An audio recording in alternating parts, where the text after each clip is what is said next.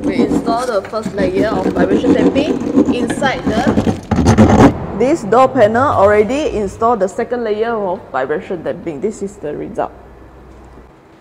This is the third layer of soundproofing at the door panel. This is vibration damping. This one is before vibration damping, and then this one after. When we install this vibration damping, we have to make it so stick to the panel.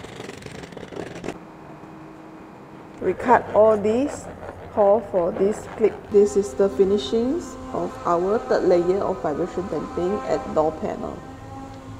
This is the fourth layer of our soundproofing. This is noise absorber.